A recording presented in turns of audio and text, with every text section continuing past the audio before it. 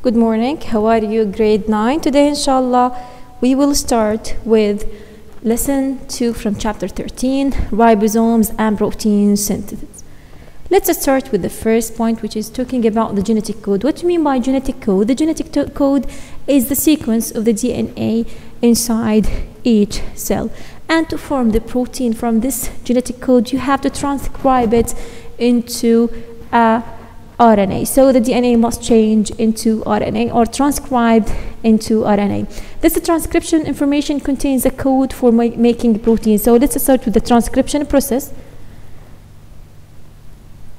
This is the DNA sequence, which is A, T, C, C, A, G.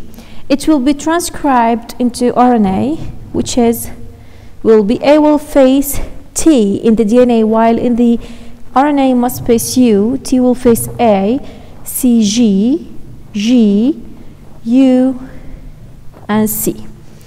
Okay, this is the process of transcription. We transcribe the DNA into RNA. Is that clear? Then we will take the RNA and translate it to form the protein. Okay, protein are made up by joining amino acids together into long chain called polypeptide. So as many as 20 different amino acids are commonly found in polypeptide.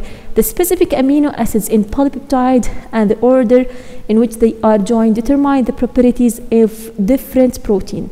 So the sequence of amino acids also influences the shape of the protein, which is in turn determine its function. So this is the general structure for the amino acid. For all of the amino acids, we have this general structure. This is the amino group, this is the central carbon, and we have the carboxyl group and hydrogen here, and we have R branch. R differ from one amino acid into another. If we check alanine, it's CH3, while if we check serine, it is CH2OH, and we have multiple amino acids with different R group. We have commonly 20 amino acids.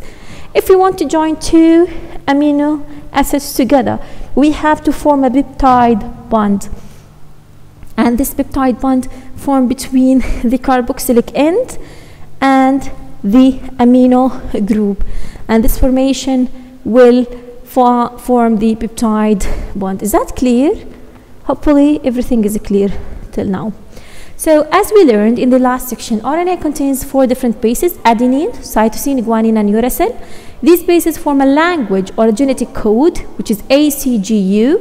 The genetic code is read with 3 letters, so each time we will read 3 letters in the sequence, and that's how we will form the genetic code. Each 3 letters will form the codon. So if we start with AUG, this is a codon. AAC, this is another codon, and UCU is another codon. So a codon consists of 3 consecutive bases that specify a single amino acid to be added to the polypeptide chain. Each codon in the genetic code language specify a particular amino acid that is to be placed on polypeptide chain. There are 64 possible codons in the genetic code. So we have 20 amino acids, and the possibility that these 20 amino acids will join together to form the codon, 3 spaces to form a codon, will give me 64 possible codons in the genetic code. Some amino acids can be specified by more than 1 codon. So I can specify the amino acid by more than by more than 1 codon. So I have 20 amino acids that will be formed from 64 codons.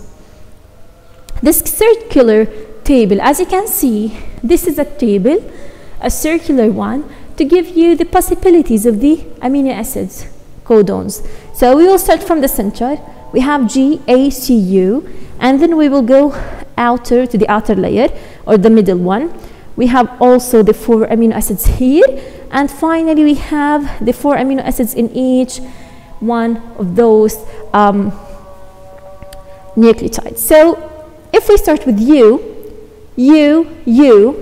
this is a phenylalanine. Okay, UUC, also phenylalanine. If we start with CAC, this is a histidine. CAU, also histidine. We have some of the codons are known as specific codons, like AUG. AUG. This is called methionine, and it is known as start codon. You have to memorize this codon, okay? While we have another codons which are stop codons that will stop the transcription and translation process. Let's then move to the translation. So to summarize, the sequence of nucleotide based on the mRNA molecule is a set of instructions that gives the order in which amino acids should be joined to produce a polypeptide. So I have a sequence, and this sequence is mature sequence without an entrance, and I will translate this sequence into a proteins. So ribosomes use the sequence of codons in mRNA to assemble amino acids into a polypeptide chain. The decoding of an mRNA message into a protein is a process known translation. So the decoding from the mRNA into a protein is the decoding. Let's start with the decoding. This is the mRNA that will exit the nucleus. So the mRNA were in the nucleus, and it will exit the nucleus and is transcribed in the nucleus and will be released to the cytoplasm for the translation process. Then translation begins when a ribosome attached to mRNA molecule in the cytoplasm. As the ribosome reads each codon of mRNA, tRNA is directed to bring the specified amino acids into the ribosome. So this is the mRNA, this is the ribosomal RNA, okay, mRNA, RNA, ribosomal RNA, and this is the tRNA. This is the codons that is found on the mRNA, like A, U, G, and this codon, it's called anticodon, that will come from the tRNA. It will face its UAC that will bring the MET. The MET, which is the methionine, which is called as starting codon, okay? Is that clear how we will work here in the process of the translation? So each tRNA molecule will carry 3 unpaired bases called anticodons. So each tRNA will carry here the anticodon, and in the same time it will carry the amino acid that is found, it's complementary to this anticodon. So UAC, which is facing AUG, will bring the methionine, which is starting codon or starting amino acid, then phenylalanine with UUC with anticodon AAG, and finally AAA will face anticodon UUU, which is giving us the lysine, okay, which is complementary to one mRNA codon. The ribosomes moves along the mRNA strands and reads it. There are several bonding sites on the ribosomes, and you have to know that each tRNA will bind in a specific location, okay? If you can see, for the phenylalanine, here, the second tRNA, the phenylalanine carrier, and we have also the AAG anticodon, okay? The ribosomes helps form peptide bonds. So at each binding site here, in each time, they will form a peptide bond between the previous amino acids and the newly formed amino acids. As you can see, the peptide bonds here form between many amino acids to form a polypeptide sequence, okay? As the ribosomes moves along the RNA strand, the process continues. The ribosomes attach each amino acid to the growing chain. The synthesis of polypeptide chain continue until the ribosome reaches a stop codon. As you can see here, UGA is a stop codon. Once the ribosome reaches the stop codon, it will stop the translation of the mRNA. So then we have the small polypeptide, which will form proteins after a process of formations and maturation. So molecular biology seeks to explain living organisms by studying them at the molecular level, using molecules like DNA and RNA and forming of protein.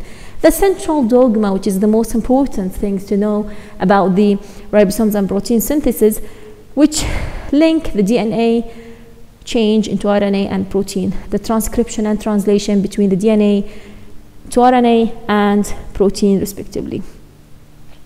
We have also something called gene expression, which is one of the heredity aspects, is the way in which DNA, RNA, and proteins are involved in putting genetic informations into action in living cells, and at the same time DNA carries information for specifying the traits of an organism.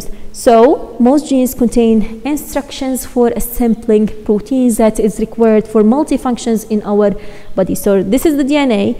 Then we will get the mRNA by the transcription. The mRNA will release from the nucleus to the cytoplasm, where we can find the ribosomes, and the translation process will start to form the proteins. And once the protein is translated, it will be mature to form a mature protein that will have a specific function. Okay, we have an example. A gene can code for an enzyme that is needed to produce a pigment for a color in flower. So these enzymes will be affected if there is any change mutation in the gene or any change mutation for the DNA. Okay, and now we are finished. Thank you for listening. Have a nice day. Great. Bye bye.